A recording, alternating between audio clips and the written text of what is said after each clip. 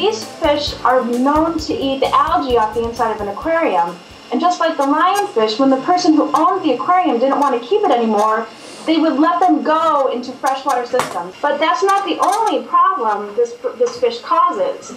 The pleco also causes major erosion damage. So if you look at the picture on the left side, you see the letter A. So you know we have rainy season, we have dry season in Florida. Another invasive species is a plant, and you guys all should have a picture of the Melaleuca. Do you guys have a picture of that in front of you? Yes. All right, this is a tree that was brought to South Florida because it's an ornamental tree. If you look at the middle picture, you'll see those white kind of feathery flowers. People really liked the way those flowers looked, so they brought the tree over from Australia because it can survive in really wet soil, which we have a lot of in Florida. Where's the python from? The python can also be found in South America.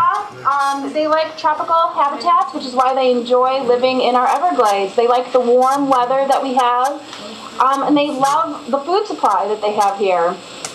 Okay, I was telling them what you and I had been talking about their science fair and doing an invasive species kind of brochure.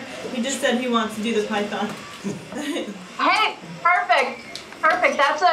That's a great topic to look up, and there's lots of information available. And you can probably, if you go to the Nature Conservancy's website, you could probably find a contact for the Python Patrol. And if not, you can have your teacher contact me, and I can get you in touch with somebody.